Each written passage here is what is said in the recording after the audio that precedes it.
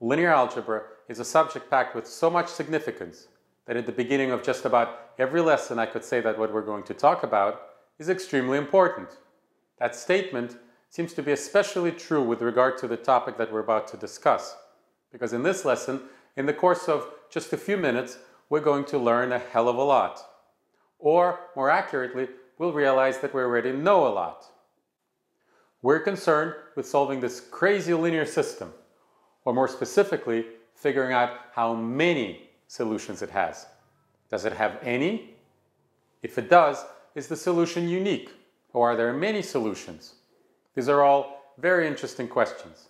And as a matter of fact, by the time we get to actually solving linear systems, which will involve Gaussian elimination if the system is complicated enough, you'll discover that it's one of the more boring topics in linear algebra. That is, until we spice it up with matrix multiplication. But for now, let's try and decide how many solutions the system has.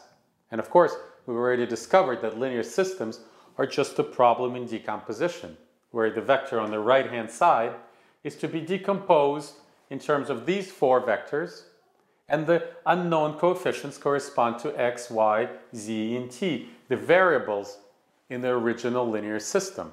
So we'll always think of linear systems, or almost always, in these terms, in terms of decomposition. So let's first address the question of whether there is a solution.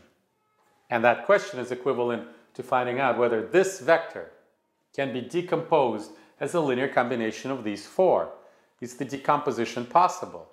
So sometimes just saying the question in a different way helps realizing the answer. So let me paraphrase the question here. Is this vector in the span of these four? That's equivalent to asking whether this vector can be expressed as a linear combination of these vectors, which in turn is equivalent to this linear system. So for intuition, let's do what we always do, go to geometric vectors, and think of these numbers as arbitrary or maybe random. So I specifically didn't choose any special pattern in these coefficients. So you can truly think of these numbers as random, or in a sense, random. So let's answer the question of spans when it comes to random vectors. So let's talk about random geometric vectors. So we're going to talk about random orientations of geometric vectors in space. I would like to stress one more time that I'm not identifying geometric vectors with vectors in R3, or talking about any kind of association between geometric vectors and vectors in R3.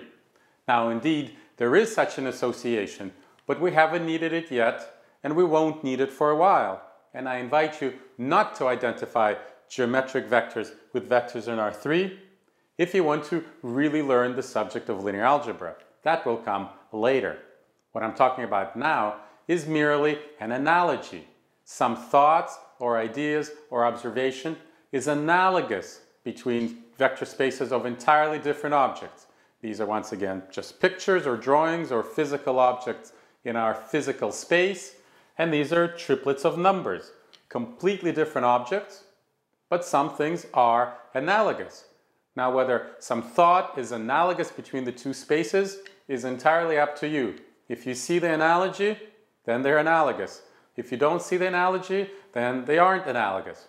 So I hope that you'll find the thought that I'm about to share with you analogous. So here's the thought.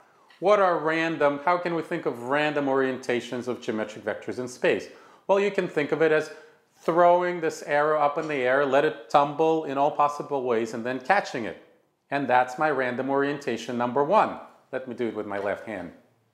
And then I'll hold on to this and I'll toss another vector in the air and let it tumble in a very complicated way and then catch it. And that will be my second random orientation. Now think about this. What are the chances that they'll point along the exact same line? So in my book, the chances that they will point in the exact same line are zero. I will likely catch the second one at some angle to the first one, and the first two random vectors will span a plane. And then I'll toss a third vector up in the air, and I'll let it tumble, and then I'll catch it. And what are the chances that I'll catch it in a way that it will be in the exact same plane as the first two vectors? Once again, my answer is 0.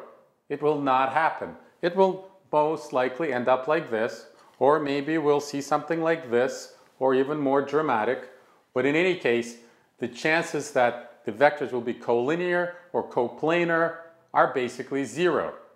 So with just 3 vectors chosen at quote-unquote random, we're virtually guaranteed that their arrangement will span the entire space. With 3 vectors, we're most likely to span the entire space. Here we have 4 vectors in a 3-dimensional space. Now we have more vectors than dimensions, but that's not even relevant. If we only had 3, any 3 of these chosen at random, they will most likely be able to represent any other vector by linear combinations. By analogy with geometric vectors, if you just choose 3 vectors in a 3-dimensional space or n vectors in an n-dimensional space, the chances are that they will span the entire space. They will be a spanning set.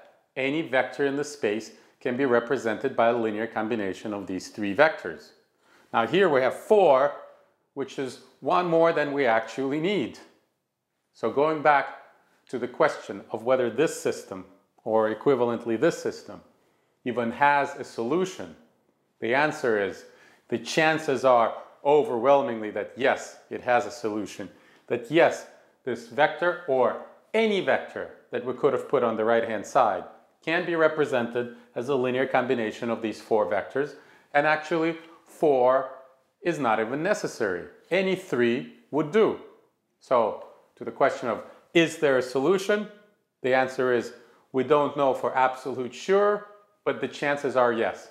In fact, if I was so unlucky that the 4 vectors that I chose here don't span all of our 3, or as a matter of fact, if any 3 of the 4 vectors don't span all of our 3, then I will pay $10,000 to the first person to point it out to me.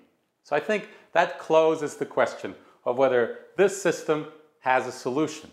Now that we know that it most likely has a solution, how many solutions does it have? Now, that question we already know how to answer, because what we have here is 4 vectors in a 3-dimensional space. Now, how do I know that R3 is 3-dimensional? I've been saying it as if we can take it for granted that R3 is 3-dimensional, but it really requires an explanation. So to show that R3 is 3-dimensional, I'll just show you a basis for R3, and it will have 3 elements. So the following set is clearly a basis for R3. I will step out of the shot and write it right here. So the 3 vectors that we need are 1, 0, 0, 0, 1, 0, and 0, 0, 1. These vectors, let me put curly brackets around them, as we always do with sets of vectors. And these 3 vectors form a basis for all of our 3. Now why? Number 1, they're clearly linearly independent. Just if you try to express this vector as a linear combination of these 2, it's clearly impossible, because where will the 1 come from? And analogously for the other 2 vectors. So they're linearly independent. And on the other hand, it's abundantly clear that any vector in R3 can be easily expressed as a linear combination of these 3. Let's take this one, for example. Well, clearly we need square root of 7 of this vector, minus 17 of this one, plus 3 of this vector. And you can easily see that any other vector in R3 can be represented by a linear combination of these linearly independent vectors. Therefore, this is a basis for R3, and therefore R3 is indeed 3-dimensional. Now what we have here is 4 vectors in a 3-dimensional space. And as we learned before, 4 vectors in a 3-dimensional space, or whenever there are more vectors than the dimension of the space, they are necessarily linearly dependent. Therefore, there will exist a non-trivial linear combination that equals 0. Now, I'm not sure how to find the coefficients. Well, actually, you would find the coefficients by Gaussian elimination, but the whole point is that even without knowing the coefficients, we know that these vectors are linearly dependent and that that non-trivial linear combination exists, and that immediately implies lack of uniqueness. And in fact, that immediately implies that there are infinitely many solutions. So, this system most likely has at least one solution because the right-hand side is in the span of these 4 vectors, because all vectors are in the span of these 4 vectors. No matter what the right-hand side was, there would have been at least one solution. And because these vectors are necessarily linearly dependent, there will be infinitely many solutions. It is now time to draw simple but important conclusions that apply to all of linear systems. When we treat linear systems as problems in decomposition, the following conclusions become abundantly clear and can be treated as universal truths. That there are only 3 possibilities: no solutions, a single solution, or infinitely many solutions. There are no solutions when the vector on the right-hand side does not fall within the span of vectors on the left-hand side. There is a single solution when it does, and the vectors are linearly independent. And finally, there are infinitely many solutions when the vector on the right is within the span of vectors on the left, but the vectors are linearly dependent.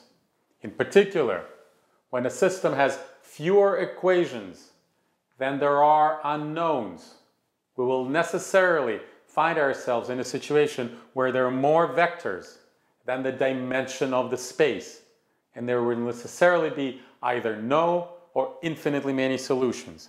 A unique solution is not possible for systems where there are fewer equations than the number of unknowns. And one more important case: when we consider a system that has exactly as many equations as there are unknowns, and when interpreted as decomposition problems, the vectors are linearly independent, then there is always a single solution. Why?